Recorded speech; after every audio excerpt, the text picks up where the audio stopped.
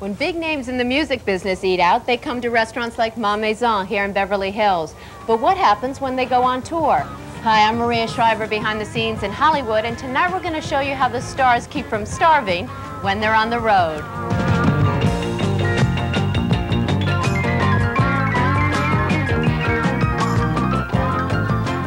This woman's job is making sure that stars like Donna Summer, Billy Joel, and Kenny Rogers get a little taste of home cooking when they're on those long nationwide tours.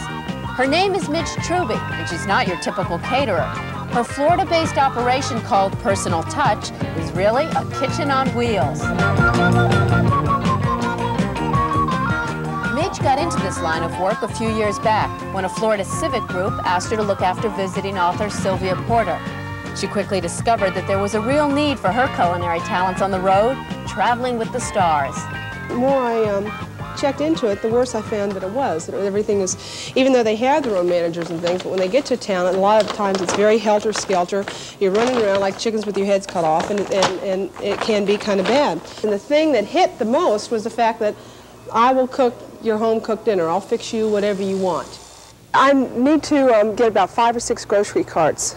Where would you like for me to put them? Just put them right out here, Alva. You sure? You won't let anybody roll away? No. Okay, which way's the beer? On this day, Midge is traveling with Kenny Rogers. This stop is Wichita, Kansas, the 4th city on a 24-city tour. She says that part of the challenge is just finding a grocery store that can provide the food she needs in both variety and volume.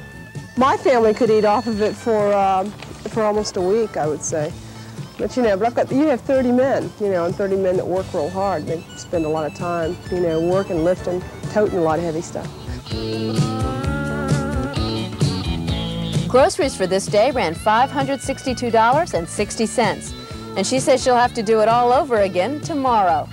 When you're working, you know, 16, 17-hour work days together, that you know, you become a family. And they call me Mom when you are the cook. You know, a lot of times they'll think of you that way.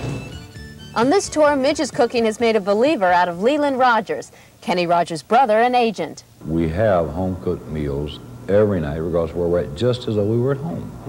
That's a lot better. Kenny likes just about anything. He likes chicken and fish the best. And he likes banana pudding. Donna Summer liked Italian, and I cooked Italian for her. It was requested that she want Italian dinner. Billy Joel also likes, he likes Italian food and Mexican food. We did Italian for them, and all those boys are from New York. And they said, well, if this passes the test. And the next thing I know is Bill's running up the steps, and he says, hey, I hear it's great.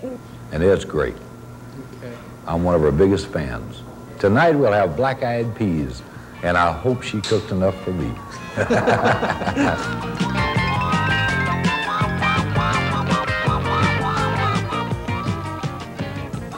It's the nature of the music business that performers end up spending a whole lot more time in their tour buses than in their fancy cars. But thanks to traveling chefs like Midge, the long days on the road are now a whole lot more appetizing.